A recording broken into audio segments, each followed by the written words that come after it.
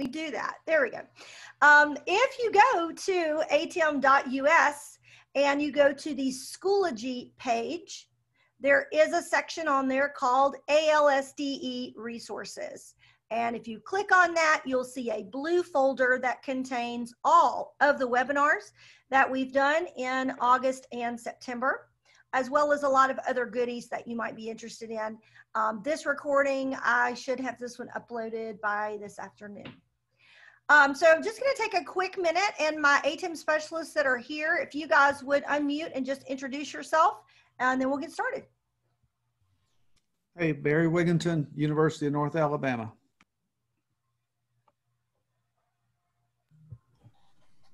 Hey, I'm Brooke Beasy, University of Montevallo, which is Region 7. Robert Mabin, the University of Alabama, University of West Alabama In-Service Center, Region 4, Roll Tide. Carol Foster, Auburn University, Region 9, War Eagle. And while I'm thinking about it, we just got an email from our boss at the state. And if you didn't know this, I believe tomorrow is hashtag Why I Apply Day. It's recognizing applications for colleges. And I know the State Department's encouraging us to wear our favorite college t-shirt tomorrow, where we work or where you went to college. So I don't know if that's something you guys are participating in, but something to think about if you want to encourage applications for college. All right, so we're going to just jump right in and look at this whole scenario of SchoolsPLP and Schoology. We're going to look at finding the content. Once you find it, what do you do with it? So all of this, and the one thing I will say is that sometimes I'm going to be saying something, you're like, I already know that. I mean, we've been in school, how long? So hang with me. Be sure you participate in the chat. So if you have a comment or you have something to add, or you know what, if you're going, Brandy, that's totally wrong because I'm experiencing this in the classroom and here's what I know, jump in there and put the chat, tell me that in the chat, and my ATEM specialists will stop me if there's a question I need to address right then, or we'll address those at the end. So the first thing is locating the SchoolsPLP content. Now, you first have to kind of know your way around Schoology, and it's important to note up at the top, courses, groups, and resources. So resources is your personal filing cabinet if you're right here under personal in Schoology. So anything that you create, you can store in resources. And actually you can use this add resources button, and you can add items right here to your personal filing cabinet that can then be copied and imported into your courses. And these resources are group resources. I'm sorry, these are personal resources that are private to you. So if you make them, they're here, they're only for you. And another type of resources at the bottom are the apps that you can include. Like if you're a Google school, you can include the Google Drive app. You can have that connected, OneDrive, lots of different apps. So that's a part of resources too. It's sort of like your toolbox of resources. The one that you're going to want to focus on when it comes to SchoolsPLP is, sorry, I've got the two screens going, so my cursor went away to the other screen, is the group resources. So in order to access your SchoolsPLP content, your district has probably created a group resource, and that's where your course content lives. Now, I sent this out to my ATEM specialist yesterday because I think we're all learning things as we go. And I know of a district who has their SchoolsPLP content housed under school resources. So how about this? I cannot confirm or deny, but based on a Facebook group that I'm a part of, one teacher said, if you put the SchoolsPLP stuff in school resources, the students, if they dig far enough, can access that content in school resources. So that is a district thing, and your district should have set up the SchoolsPLP content in a group because that group requires you to join it. If it's a school resource, you're automatically a part of it. But guess what? So are all the students. And so this was a revelation to me, seeing that a teacher said, hey, if it's in school resources and the students figure out that they have access to that, then all the answer keys, everything is there. So just an FYI, if you know that your PLP content, and I say PLP because it's a lot easier to say than SchoolsPLP and Schoology, but if you find that your content is in school resources, it might be a conversation that you need to have regarding where the district has these folders. So we want them to be in group resources. You don't have any control over that, but hopefully you have found them by now. You'll see the SchoolsPLP folder, the access franchise content, proficiency scales, and there are several more, and we'll look at those shortly. But this is where you'll locate all of the good stuff. So here's the several more. There's also a fantastic resource now called the Standards Crosswalk. If your district has updated the content here in this resource, you should see a Standards Crosswalk. And that is where you're going to access the standards that match your class. And they are constantly working on these. You can see that this screenshot I have said it was added September 10th. As they get them updated, you'll see that date change. And so that's where you can get standards for your course. That's important because when you're searching through that SchoolsPLP content, it can be very daunting. And you want to make sure that the stuff that you use from there aligns with your content. So the State Department is working diligently to make you have these crosswalks so that you can see how that works. If for some reason you don't see that, then you can have access to this live binder. And let me see if I put this in the notes. Hold on just a second. So I tried to remember, yes. And so I do have the link to this live binder. So I'm actually going to copy that. I'm going to put that in the chat as well, just because if you don't know about this, the State Department has this fantastic resource. It is, they're calling it the Learning Repository. So if you have heard that phrase and did not know what it was, this is it. You talk about daunting. This can be very intimidating. It is like a big mega binder with colored tabs.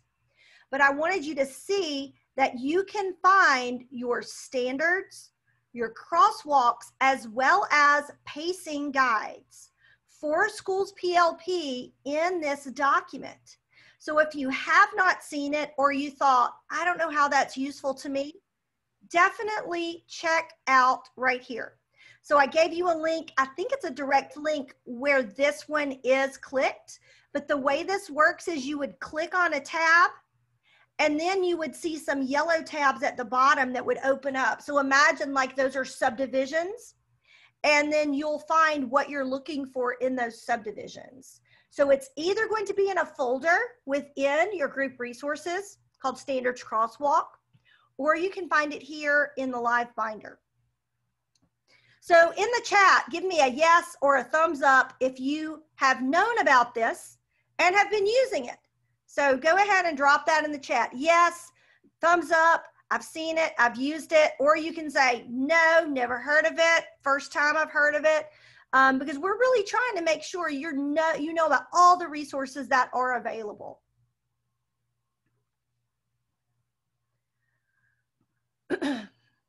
All right, so I borrowed this little animation from Barry. He is in this with us from UNA. And this is a great little screenshot, and I believe he got this from Kristen Dillard, who's been loading those crosswalks. And this is just showing you that there are certain crosswalk documents that are completed and currently live in Schoology, like math, like science, like ELA 9 through 12, and social studies 7 through 12. These other ones over here are in the works. So if you're an elementary reading teacher, you're going to find a document there, but it is not the full document with the crosswalk. It's going to have the lessons from SchoolsPLP. It's going to have the standard, the national standard, but the benefit of these crosswalk documents is that, and here's a great graphic. This is the ELA, and I'm a high school English teacher, so I loved this. This is the ELA crosswalk. It has 9 through 12. It starts with the very first lesson, lesson 1, and you can't see at the bottom, this is just a screenshot, but at the bottom it's tabbed. So you can see 9, 10, 11, 12th grade English, and you'll see the national standard and the Alabama standard. This right here is a huge help as you're trying to decide what SchoolsPLP content to use. And then I've got my hot tip there. If you don't know about this, you can use the control key plus the F key to find a certain word. So if you know the standard, but within that standard, you're looking more specifically for something like the word theme, I can do control F, a little search box will pop up, and I can search within this document and it will highlight all of the times that the word theme shows up. It's a super handy tool, works in Chrome. I believe it works in most browsers. If you have a Mac, it is Command F. But on all other computers, I believe it's Control F. So the SchoolsPLP content, I showed you where you can access it. And then I mentioned that your group may be called, your resource may be called something besides course content, but that's where you can access it. And notice here that once you start drilling into those folders, you're going to see this big breadcrumb trail. And that is super important. And this I can't emphasize enough. It will take a little while for you to find what you're looking for. So I had a teacher tell me, get a snack, get your popcorn, because it's going to take a minute for you to drill down into these folders. So look, I went to my group resource, SchoolsPLP, the grade level, the social studies, just the overarching subject, then a specific subject, then a specific unit, then a specific lesson. This to me is a little simpler at the middle and high school levels. When you get into elementary, many of those unit names are not telling of what is in the unit. So those crosswalk documents and pacing guides are very helpful. My pro tip, go into your course resources folder and download the pacing guide. Remember I said it was in the live binder. It is also here in the SchoolsPLP content folder. So once I go to my US history course, in like the course resources folder, I'm going to find the pacing guide. It's usually about the second or third document down there in that folder. So once I have found my content, by going through resources and hunting it down, because in resources, it allows me to click the hyperlink and view that particular learning object. The fastest way to get it all into your course is to go to your course. Okay, so I'm just gonna quickly show you what I mean. I'm gonna pull this one over here and look at a particular course. So here I am in a course that I teach. And if I'm going to add something to this course, I'm going to add these elements to the course. It is much easier for me to go here and import this from resources and grab it from the group. So the reason why I say that is because it allows me to check multiple learning objects within SchoolsPLP. So if I go to K-5, I go to pre-K, and I go here to this one, and I go into health, and I go, like it's a long process, I can check this box and grab a bunch and pull that in to my course. Now, the difference in that versus going to resources, and this is where I say get a snack and hunt for what you want to include, is that when I go this route, and I go into my course content, and I go into pre-K, and I go into wellness, and I go into health, and I go into lesson 1, I don't get those checkboxes.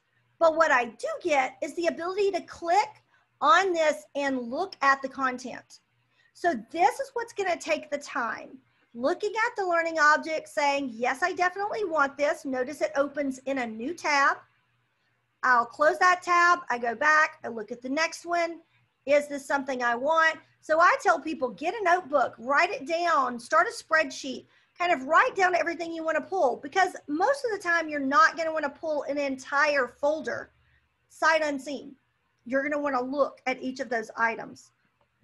So that is one of my tips for you, is if you want to do that quickly, if you want to put items in your course quickly, take the time first to go into resources and find what you're looking for, and then do this import from resources in your course. Here's what I mean. You get the checkboxes and you can add multiple objects at one time. Now, if you find something like a practice or a show it item after they've done the read it or the teach it, here's our big dilemma. This is what all of you probably know, and if you don't, here it is. What do I do with it? Because some of these items don't appear to be gradable. They don't appear to be anything that the students can submit to me as a teacher. So you have some options. Use it as a formative assessment. Create an assignment in Schoology that goes with it. But I will say the one tip I'll give you too in importing everything is not the whole big folder, only the pieces that you want, and then determine how those pieces are going to factor into your students' grades. Some of it will be front-loading content for students, and then some of it will be their grades. And this is just an example of me adding a graded assignment based on a show it. So I've got a learning object, which is a show it, which is typically meaning the student will show what they know. But I don't like the way it's set up. There's no way for a student to submit something to me. So all I did was copy what was in there and add it to an assignment that I can get a grade for. So, so I think that is really significant to be able to do that so that you can get graded items. So once you have some items, those learning objects, you have them loaded into your course. This is a key piece that I'm going to be honest with you, I was not originally aware of.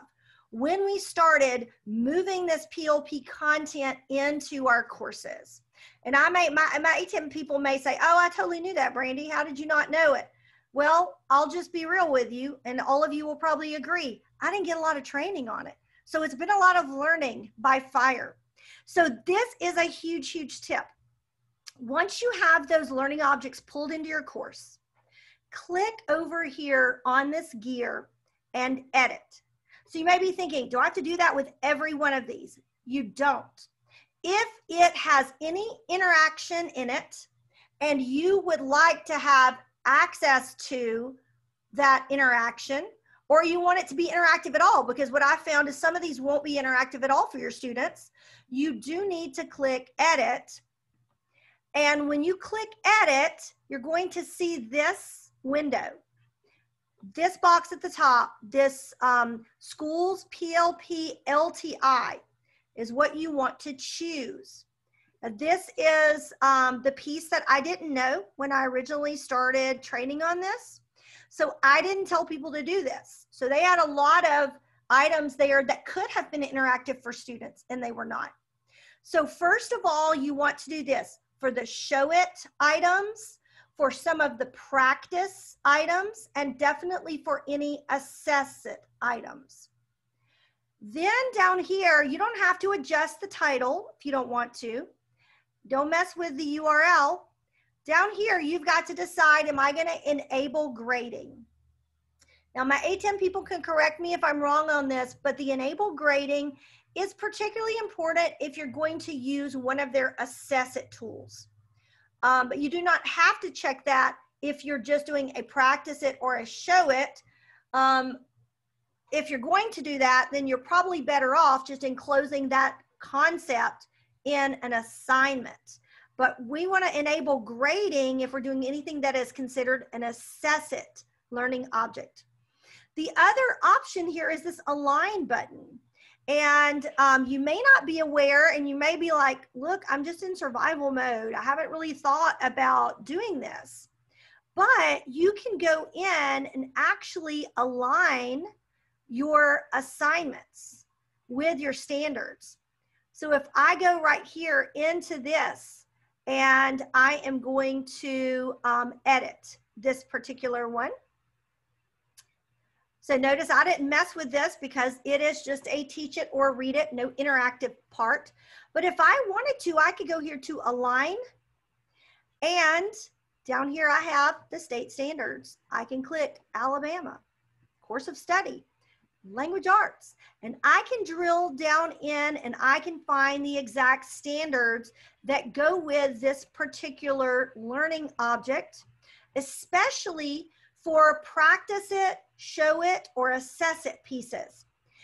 The benefit to doing this, and you may be like not ready to do this, the benefit to doing this is that as you start getting better in the Schoology platform, you're going to notice that it will track students' progress with these standards if you have aligned them on different activities. So I think that is a really key piece here, because we all know there are going to be a lot of students with a big learning gap or slide this year, just because it is what it is. It's a crazy year.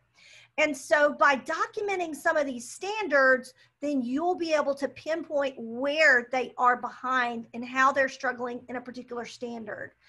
So anyway, you can click through these and you just check mark the ones that work with that and click add learning objectives and then save changes. And they will be indicated right there on that particular learning object. So that is a really neat feature that I just don't think is really utilized enough with our teachers, is the align piece. That can be found in assignments, assessments, all of that. So just pay close attention to that align button.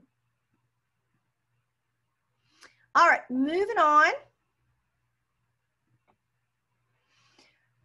to if you come across something like a show it, that all of a sudden you go, this is a pretty good activity, but how the heck are they going to send this to me? It says print out a PDF. And this is probably the biggest question that's asked constantly in the different Facebook groups, emails that I get. It is, what do I do? It's a PDF. So how do the kids write on it? So the one tip I would tell you is there is a print button that you can click, and that will pull everything up into like print mode so that you'll get a PDF of the content that exists in the show it piece. You can print it, or you can choose save as a PDF. Most of the time in your printer options, you have save as a PDF. So it would allow you to save this whole show it assignment as one big PDF. The other option, once you have that PDF, you have some options. You can use a program like Kami or DocHub, which are both Chrome extensions, and students can use that to type on or annotate on top of that PDF. So they could use that extension when they open that PDF, write on it, submit it back to you. Another option, you can just attach that PDF to an assignment in Schoology and ask the students to essentially like write on their own paper. I mean, we're used to that. Hand everybody out a class set of these tests, write on your own paper, have them do that. They have a submission box, write on your own paper. The other option is use the PDF in an assessment, and I mean a Schoology assessment, the green puzzle piece.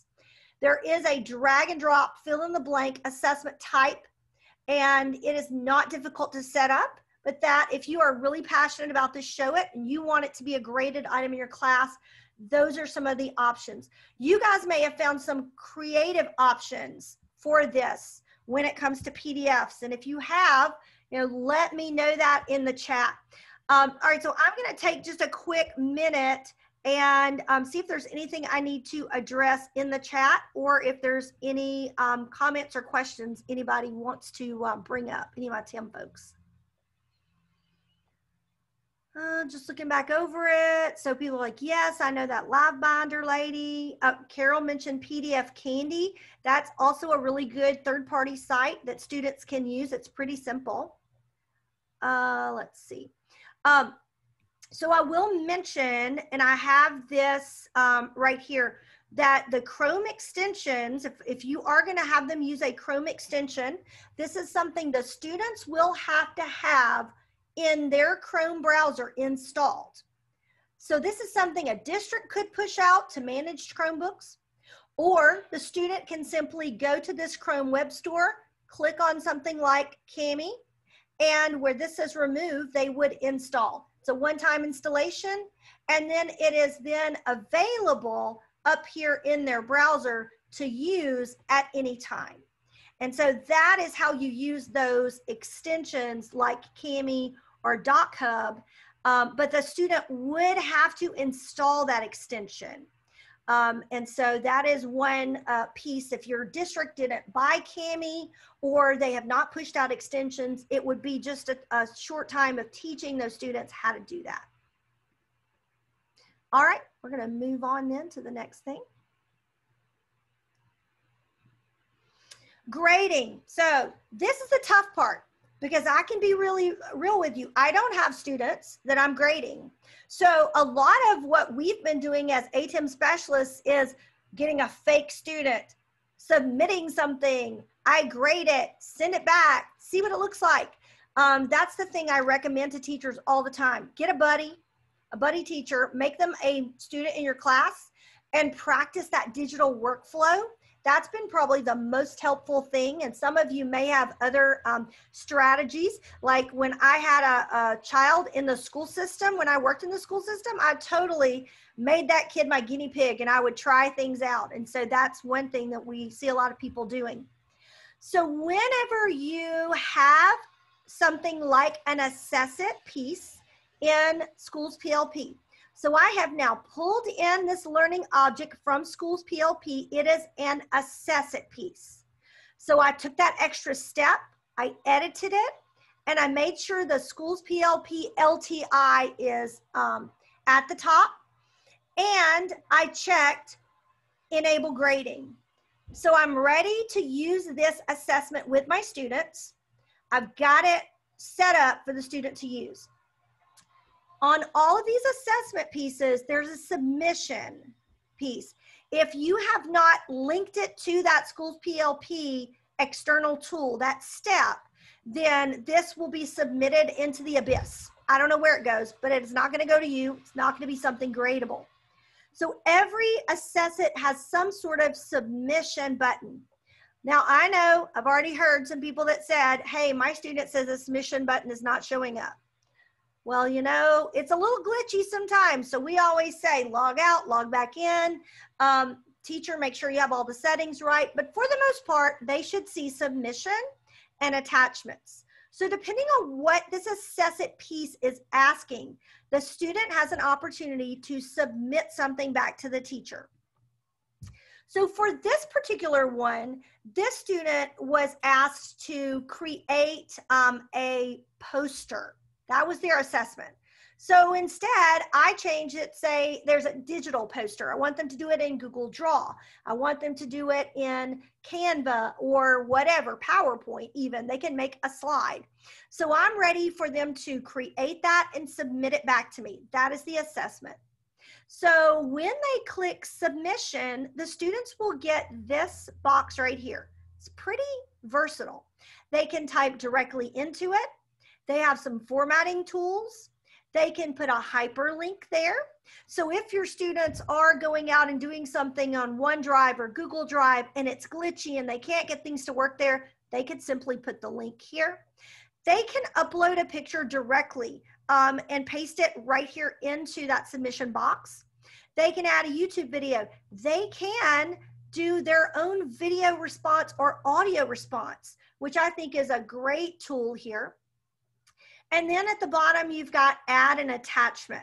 So this is where if I did go out and create something in Google Draw or wherever and I downloaded it, I can attach it to this assignment. So if it is not You know, if it is not that, where they're going to have a poster that they have to make. If it's something that is self-grading, I'm going to be going to this grader piece. So once the kids submit everything, regardless, on the teacher's end, and back to this is what the kid sees. Now we're on the teacher end. So I am at this assignment, and I have said enable grading. And once I do that, when I click to view the assignment, I'm going to see activity and grader and analytics. Okay, so that grader is what you're going to click on. And notice down here at the bottom, my student is down there and they're hyperlinked. So once I click that, it's going to show me the grading shell for this assess it item. Now, I did want to point this out. Let's imagine that this is a quiz. It has some multiple choice, but it has a short answer. It will grade the multiple choice pieces. It will not grade the short answer. And you will have to go in and assign a grade to any of the short answer first.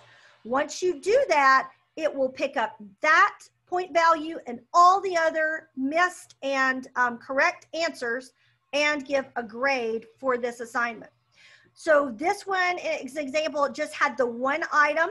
There's the attachment. Notice that I attached it as a PDF.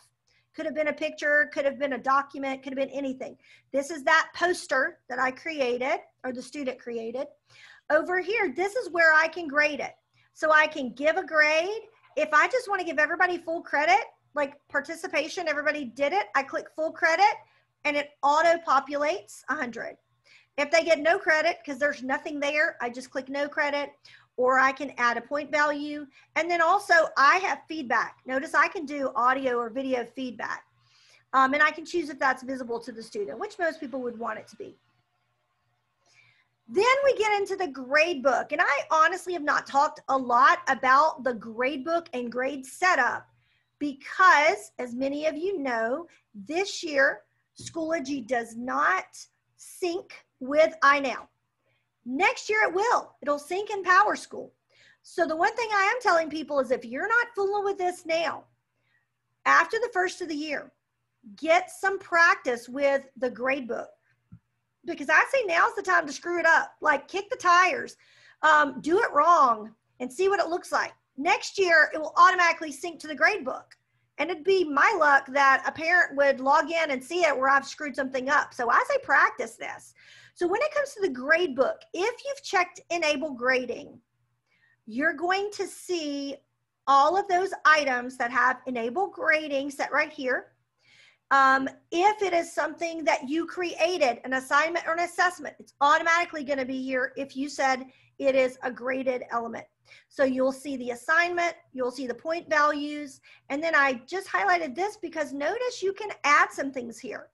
So let's say it's something that's not in Schoology, but I want them to see like their whole grade right here. I can add items.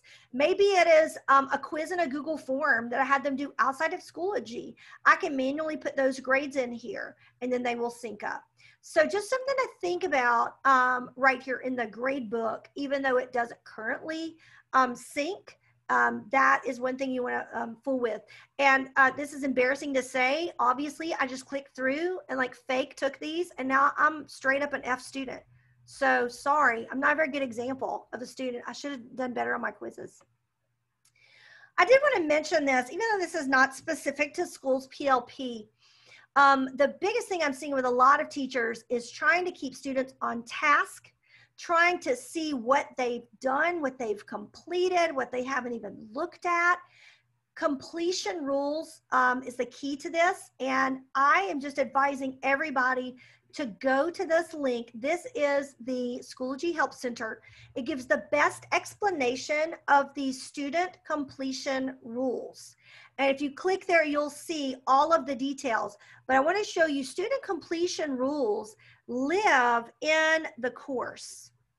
So right here, if you'll notice in my course, there is this little grayed out part that says must view item, must score at least a 65, must view. That means I've set up completion rules for my students. so that they have to do these items, and I can click student progress and then check their progress. Notice 67%. That student has done 67% of the progress in this folder. And if I had more students here, you would see that from them. The way you set those up is that they can either be set up at the top of the course. So if I go here to the top of the course, I can go to options, student completion, and set up my completion rules here. The first one, make all folders sequential, means it doesn't matter what the due date is, they have to do everything in order. They can't even open the next thing or go to the next thing unless they've done things in order. And so I can click add requirement. Because I'm at the folder level, I'm just gonna get folders. And I'm only gonna have complete as an option. So I'm gonna cancel that. And I encourage people to drill into the folder, into the course where you have assignments. That's where I say, set up your student completion rules. By doing it here, and I know people are like, that's tedious, you have to do each item. You don't have to do each item. Just do enough that you bluff them into believing they should open every item. So notice I have all of the different learning objects and assignments here. If I click one that is an assess it, it is going to give me the option of just viewing it or score. If I use an actual Schoology assignment or assessment, it gives me something further like made a submission. And so you can set those rules to be as specific as you want them to be. And that is going to help keep you tracking student progress and keep students honest that they at least clicked through it, because we all know we make an assignment, kids immediately look for what's graded. They totally ignore all the content. That would be like them sleeping in your class all day and only waking up to take the test. Like, that would be foolish. But that's essentially what's happening with our virtual and remote learning. We're putting out content there for the kids to view, but if it's not graded, there's no accountability to it, they're just gonna ignore that. So I would recommend those student completion rules. Go here to the Schoology Help Center and get all the details on how to do those, because I think that they are gonna be very handy for teachers. All right, lessons learned. So I have been out to districts and I have talked with some teachers, and these two ladies, I would say, are, for me, in my region, are some of my gurus. Brooke McFry from Sachs Elementary School, she is, they have designated virtual teachers, and they are working as a team to create the lessons, pull in the content, and then share that in a group with the district. And this is Calhoun County. It's a large district, multiple buildings. And so they have decided to divide and conquer, and Brooke has had a lot of experience with that. Jordan, actually met her because Etowah County is using the SchoolsPLP, not just the content, but the whole learning management system. And so she and I talked a lot about the content, how she's using it in that area. But I asked her just for giving us some information about her advice on that content. So I just wanted to share with you some things that they said that might be helpful. She said on finding lessons, once you find a lesson, she likes to rename the folder or the assignment to something you'll understand. Instead of it being lesson 4, she names it Finding the Theme in the Raven. It's a great tip, because you're going to start seeing lesson 4, lesson 6. What is that? So once you have it pulled into your course, you can rename that folder. Assessments. She said the assessments are not very consistent. Some are challenging, some take 5 minutes. And this is why you have to look at the content. She says she likes to go through the show it parts of the lessons before she starts looking at the content. I thought that was a great tip. So she's saying, look at that pacing guide. And there's a pacing guide in each of the courses in SchoolsPLP. Look at that and find which of those folders contains show it. Find the show it, look at it and see if that content that it's asking them to show is something you need in your course. And then others, she had to get over the fact that the virtual students just will not get the same value from a lesson that traditional students will get. can I get an amen for that?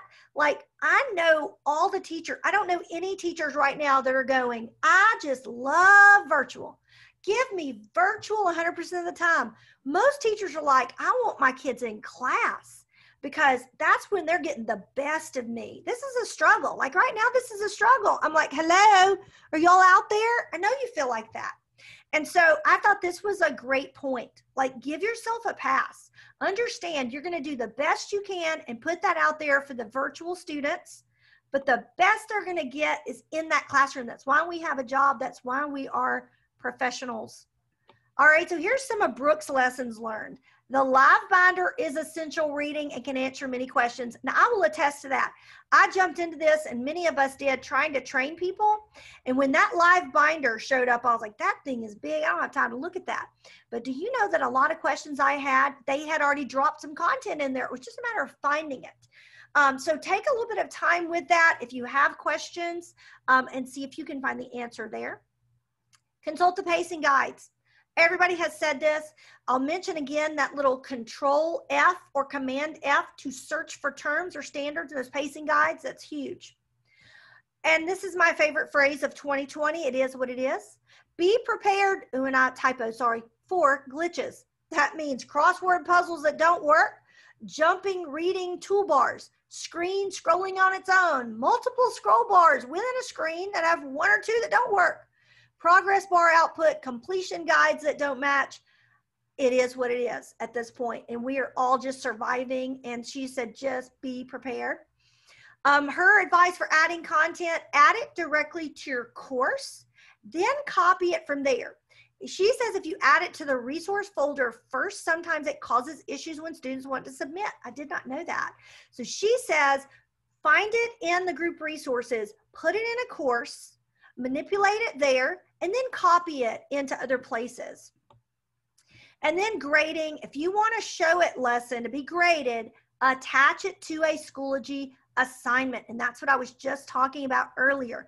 If you want students to do a master assess it, it needs to be standalone. It needs to live outside of a Schoology assessment. So those are really some really good tips. So I did want to leave some time for some questions, for some comments, anything that you want to share with your experience with SchoolsPLP and Schoology. So feel free. We're a pretty small group. If you want to add something in the chat or unmute your mic, and let's talk about any obstacles that you have had.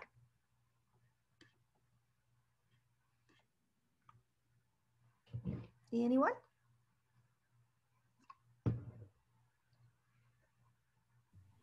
Hey, Brandy. Yeah. You know I have an idea. Oh, I love it. Tell it, Barry. You know I always have ideas too, so tell it.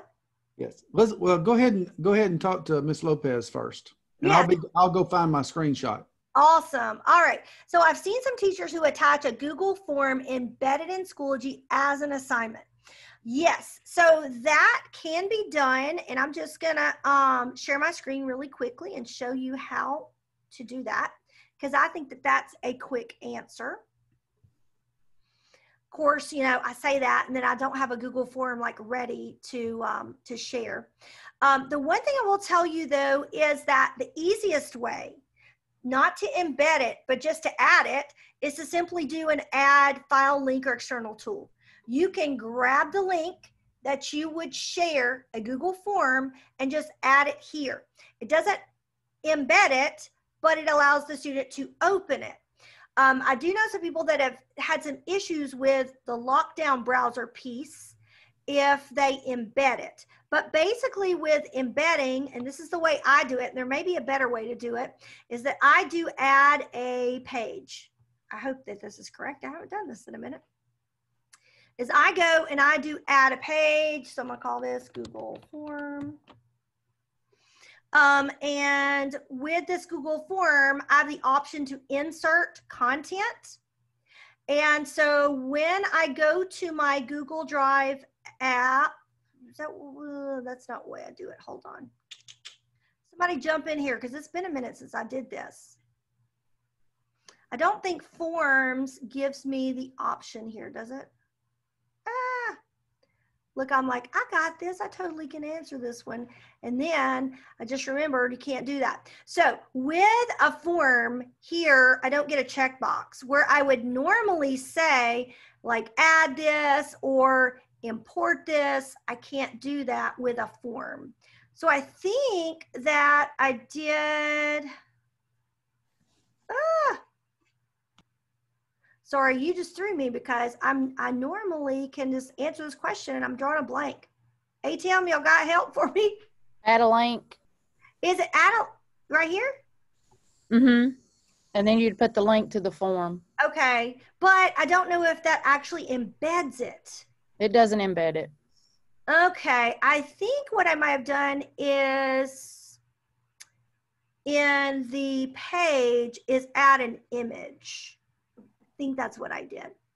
So what I would do is go back to add a page, Google form, and right here I would go to image and media, and I'm going to go from the web.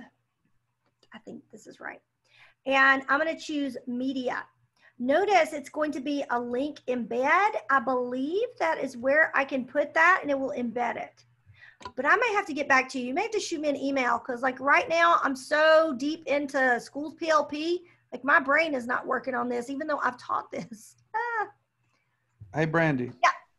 Feel very While you were doing that, I Yeah. went and opened up a Google form and I went to send, Yes.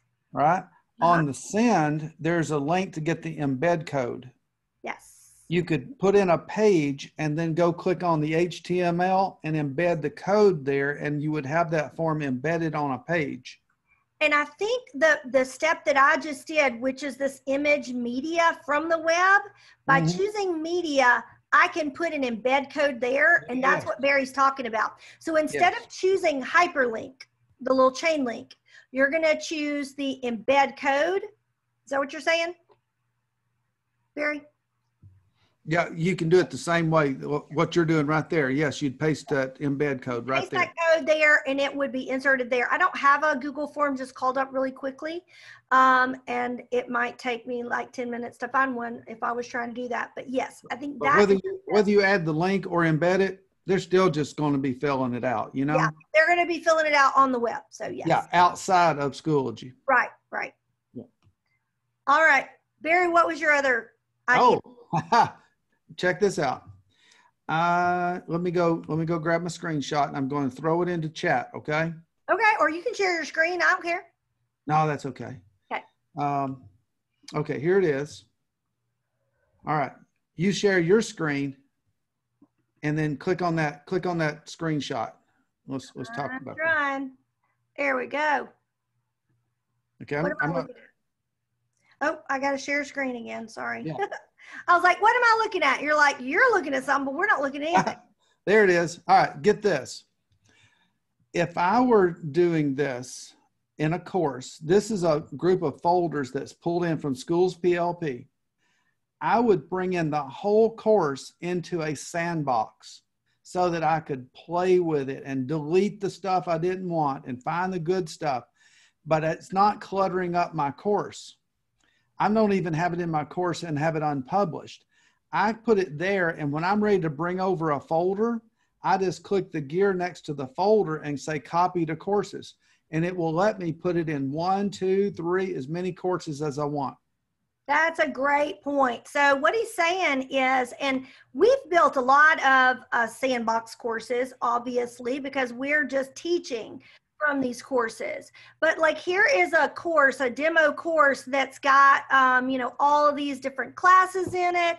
And I've added all of these different pieces to it. And what he's saying though is if I've got a whole folder of content, and of course I grab something here that doesn't have a whole folder of content. But if I have a whole folder of content and I add that in like this lesson 1, if I add it to my sandbox course, because you can go in and create a course that's outside of those iNow courses and it's not going to mess anything up.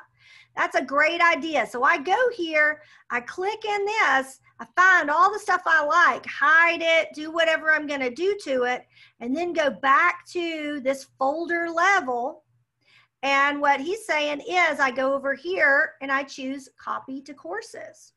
Now I can choose to send this to my course, and I can choose specifically what folder it goes to, and I can do it with a bunch of courses. So that's a great great thing about that is you may have one class that you got to this lesson, but another class they didn't get to it. So you can then from your sandbox drop it into your other courses as you need it.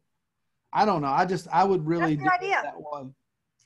Look, we're all looking for any way to make it faster and easier. So that's a good tip. All right. And Brandy, I tested the embedding the Google form, and you do add a page, you do insert an image, you do go to the send button, grab the embed link, and then you do click on embed, and then there will be a little, when you hit update or save, there will be a little icon with whatever you titled it. When you click on it, then it's actually embedded. Yes, and actually when it comes to like a page, and I forgot to mention this, when you have a page published like this right here, look at that. I just happen to be on the embedded Google form in a page. Hey, I've done it before. See, I swear. Here's what it looks like. Yeah, that's what it looks like. But notice I had to click it to get to it. If I go here to edit page, and at the very bottom, I click this, display in line, and save changes. Now when I go back to this folder, look at this. I don't even have to click this. The Google form is right there. So that strategy on embedding the form is the same, but you save a click if you click that display in line piece. All right, I noticed another question too. Go ahead. Oh, no. I was saying that's good. That's good to know. All right, yes. Somebody had another, if students don't complete all the assignments when you have student completion, will it stop the other assignments from showing up? I believe that is correct. That is what I've been told. Maybe they will show up, but the students won't be able to submit anything on those. If I'm correct, I think I'm correct on that. Assessments, assignments, things that are graded, they won't be able to do them. Doesn't matter what the due date is if the student completion rules are set up so they have to do things in order. All right, so several of the other things have been addressed. Hey, Brandy. Yeah. Some of questions about the recording. I typically send it out to the people who are registered. Do you do that, or are you going to just put it on the ATEM website under Schoology? It will be on the ATEM website. If you go to the ATEM, and I'll just go there really quickly. I dropped them the link. Okay, yeah. If you go to the ATEM website, then you can access the Schoology page. And so if you go here to Schoology and SchoolsPLP, it's going to open. I have like a whole Google site devoted to it. And up here at the top, it says ALSDE resources. And if you scroll down, it's here too. It's the same stuff. If you click right there, you'll see a blue folder, online folder of webinar recordings. And I should probably do a better job of putting that more toward the top. But that is where it is. If you click there, you're going to see all of them. This one will live in this September ATEM remote learning, but here's all the webinars. I don't know why, Barry, my face is on your webinar, by the way. I guess I talk too much. That's all I'm saying. You're just prettier than I am. All right. I think we've answered the questions. You guys have had awesome questions. I noticed Brent mentioned the Google slide trick. We've had several people suggest that. If you want students to annotate or write on a PDF, is being able to make that a picture and pull it into Google Slides. Yeah, that's another great, I think Robert did a great session on like worksheet hacks, and there's so many great videos on how to do that. I just mentioned Cami and DocHub. Those are two that I have used. So, I'll stick around for a minute if you have any other questions. Thank you all so much for attending. I will be putting attendance in over the next couple of weeks. Give me some time because there's several webinars that we have to do that for. But if you went through that registration link there in Zoom, you should be good. And I'll get a report from this Zoom session too, telling me who was in the meeting. So thank you all so much for giving of your hour this afternoon, and have a fantastic rest of the week.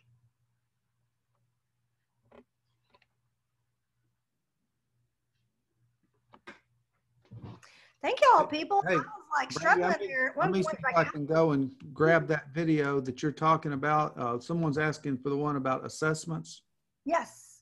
So I'll see if I can find that and send and put that in the chat. Yeah. I've said I wish that that wasn't like the webinars weren't in a Google Drive folder. I'm glad somebody made some subfolders because that was hard to figure out where to find stuff. So I don't know who did the subfolders, but that was a good idea. I meant to ask where everybody's from. I'll have to look in my registration to see where all of our, if we had people from, you know, similar districts or where folks were from. All right, if there's no other questions, oh look, Selma, yay, I see some Selma people that are still hanging out. Selma folks, are y'all traditional face-to-face or are y'all still doing some virtual? Virtual. Bless it. That's why they're here. Because they're like, Yes, ma'am. Yes, ma'am. I love it. Well, I hope that this was helpful to you and we can help you any way we can. Just holler at us if you have a specific question. We have like great brains thinking together. So if I can't answer it, one of these people, these smart people can do it. All right. Well, I guess I can cut off the recording.